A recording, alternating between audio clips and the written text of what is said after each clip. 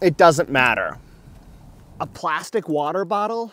It's a clear, lightweight, nearly unbreakable, reusable container. 1,000 years ago, this would be somebody's most treasured possession. During my recent 2-week camping trip, I filled these bags with all of my waste that the EPA lists as recyclable, but I couldn't find any places along my route to actually recycle it. National Park, their sign says they do, but the camp host said they actually don't. State Park, I found even more plastic on the trail. Off-grid homestead, all yeeted into the landfill. Oldest town in Colorado, only cans. Mountaintop campsite, I found recyclables that somebody else had left behind. An overlanding convention, garbage. I'm curious what you think, because it leaves me wondering if